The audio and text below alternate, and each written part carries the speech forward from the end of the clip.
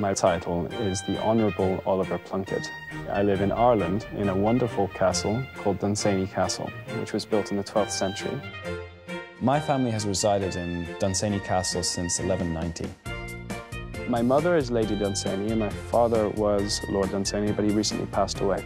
I had a very, very close relationship with my father. He had no care for me finding someone of high class. As long as the person that I'm with makes me happy, that would make him happy. Generally, I don't have a big dating life. I have tried to date. I took a long time off to look after my father, and it didn't really give me a lot of time to go out and meet other people. I do need to find some lady in my life that will fulfill me in certain ways, and I'm not getting any younger. Okay, advice here, advice time, right?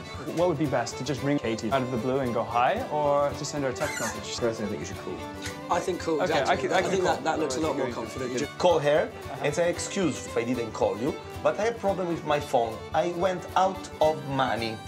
You've reached Katie's cell phone. I'm sorry that I missed your call. In the end, I decided to take Dino's advice because he's traditional and he's classical and he does it in an elegant way, which is exactly the way I would like to be. Please leave a message and I'll get back to you as soon as I can.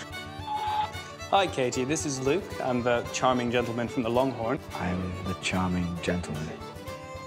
I only just topped up my phone. I did want to call you, but I'll call you again. Hopefully we can have a chat. I'd love to speak to you again.